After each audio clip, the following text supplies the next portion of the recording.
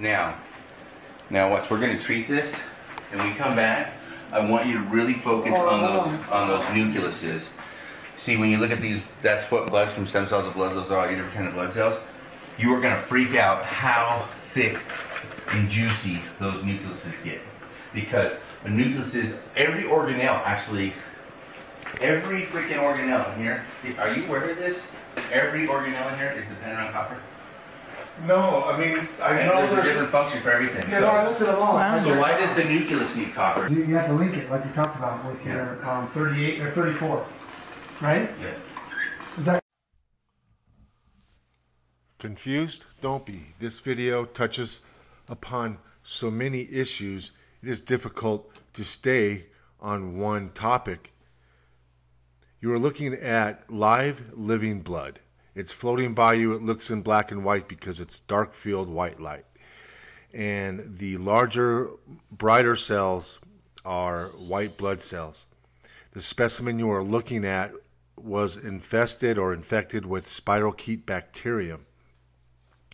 And the movement is caused by a drop of copper 1 being added to the blood itself.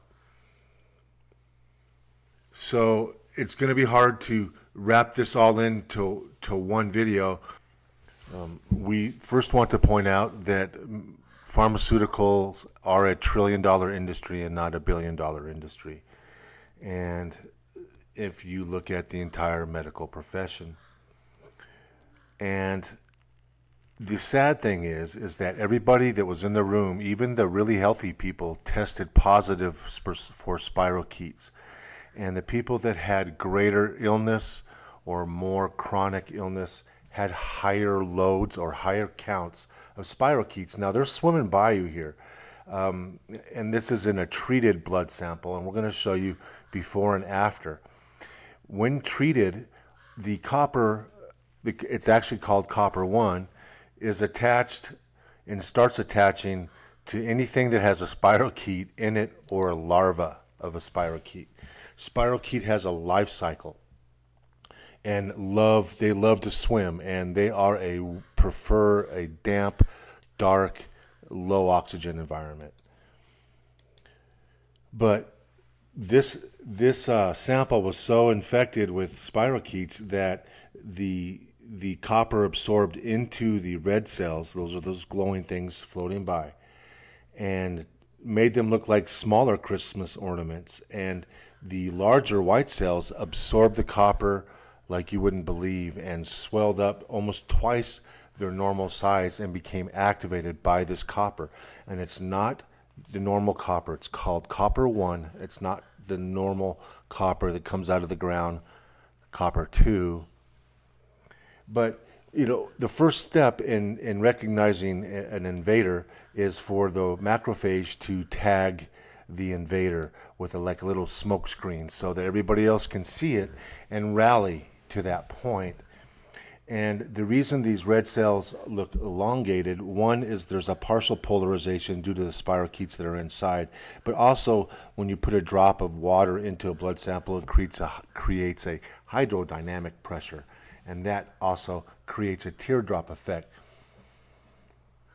And this is a second specimen tested. You can notice the blood is flowing in a different direction on your television screen. That's because the drop was applied to a different area on the microscope slide. So again, you see how many of the red blood cells absorb the copper 1, and it's glowing. But in the bloodstream itself, you can see flashing, and you can see a lot of movement. And those are spirochete bacterium. And when exposed to the copper, they were actually leaving the red blood cells where they were hiding in the red blood cells. The red blood cells they were hiding in were still looked to be doing what they're supposed to be doing, but obviously it can't be functioning at 100% when you have parasites breeding inside a red blood cell. But that highlighter there, that square highlighter, shows you some of the smaller spirochetes. The adult ones are a little longer, but what happened is as soon as the adults went into the bloodstream, the copper attached to them and automatically inhibited their ability to be mobile. And the spirochetes are extremely mobile. They are swimmers, and so it makes only sense that if all of us in the room tested positive, then pretty much most of the population has these. The neutrophils were amazing. They absorbed this copper one like you wouldn't believe, and it just was watching a metamorphosis right before our eyes. But the sad thing about this is that we had to actually do this meeting in secret, and we had to be very careful about how we made the arrangements. And when we got to the lab, there was a strange truck parked outside, and we didn't even rendezvous as a group until 2 hours later.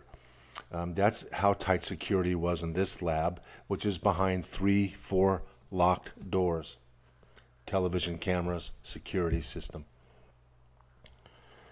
And it speaks to another huge issue that's going on in the world today, this global medical push and the persecution and execution of good people, naturopaths, holistic doctors, researchers. Now, there is a connection to some of these murders of these scientists. The connection is a nagalase connection. Nagalase, not to confuse you, is an enzyme that breaks down your immune system. And it's not theory. We know exactly how it breaks down the immune system. It affects a very specific electron transport at a very specific point in the mitochondria of cells, and it also deactivates vitamin D. It breaks down vitamin D3. Vitamin D3 is needed for the macrophage to do its job. Macrophage is a white cell that tags an invader or a bacterium. It tags it and exposes it and activates the immune system. Now, some of these red cells look like they have tentacles coming out. That's a spirochete coming out. We were very careful about making sure we weren't seeing thrombocytes attaching to the red cells, because you did see them clump together, and that's more like an electromagnetic polarity thing. So these spirochetes, we're all putting our heads together, and what we can do to help the spirochetes. Obviously, the copper one is important, but the sad thing is some of these people tested positive for spirochetes, and according to the CDC, they did not have Lyme disease. Well, if these people didn't have Lyme disease, what the heck is all this stuff swimming in the bloodstream? Now, here's a before treatment. Everything's rather stationary. You can see the smaller plasmids, that's my term, moving about. And this guy, this researcher was telling us that copper-1 played a role in cell metabolism, that it actually helped us produce more energy, 17 times more cellular energy using ATP, adenosine triphosphate, as your energy molecule.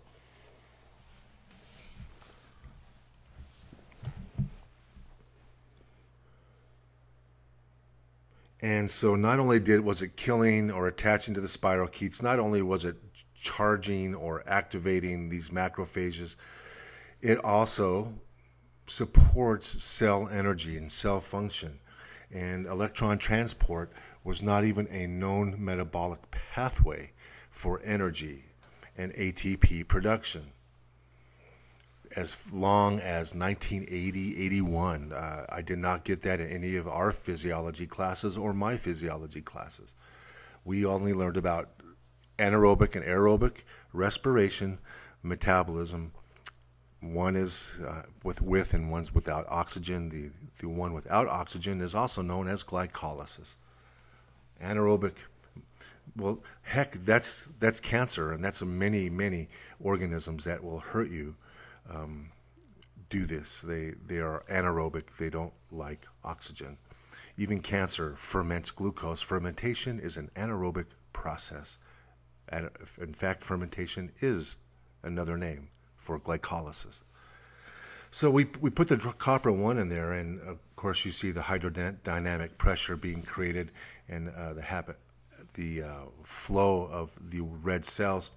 Copper one has only a single electron in its outer shell, And this is what makes it not only bioavailable, but very effective in what it does. And there's been a lot of new research on these noble metals, gold, silver, molybdenum, and other trace metals that are supposed to be very healthy for you. Now, some of these red cells are especially elongated. That's because they're infected. And when you set up a electrical grid or a gradient where it's positive on one side of the specimen and negative on the other side, you can elongate your red cells just through the polarity. So the ones that are especially elongated are infected. Now, the clumping of together is a process that happens when the spirochetes are attached. You can see the chains forming there on the bottom. They form these strands, and these strands then are devoured by really, look how bright those white cells have become. They're so bright you can't even notice them anymore. They look like UFOs in your bloodstream. But that was amazing transformation. What happened with the spirochetes? What happened with the macrophages? So the copper one is really it's hard to patent it, but you can patent the process in which you make it. And this gentleman is probably holding on to millions of dollars worth of copper one. And what's unfortunate is he has to be careful about his safety. Now, the viruses, we were also there to discuss and look at the viral link to some of these diseases. And he's finding these spirochetes in all of these diseases, but in some of these diseases, like multiple sclerosis, lupus, Graves' disease, et cetera, rheumatoid arthritis, they're finding antiviral antibodies, not anti-spirochete antibodies. And those still do exist if you have spirochetes. But they're also finding antibodies against cytomegalovirus, Epstein-Barr virus, are the two biggest things. Now we have an enterovirus that's creeped into our country via the southern borders. But the problem with spirochetes is they produce ammonia. Ammonia is toxic to your nerves. It's toxic to just about every organ in your body. It can cause rapid kidney failure. It can cause neuroinflammation, and people high in ammonia become agitated and confused or depressed and lethargic.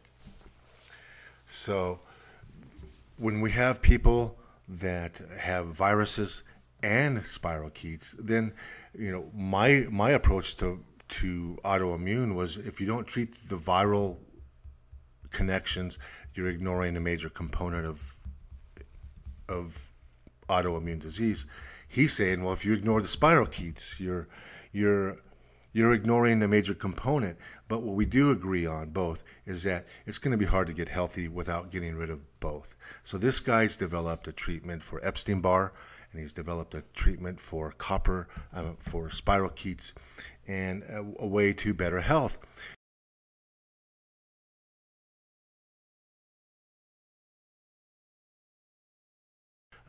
But what I'm telling you is that the DNA repair is, you can see it going on in a microscope.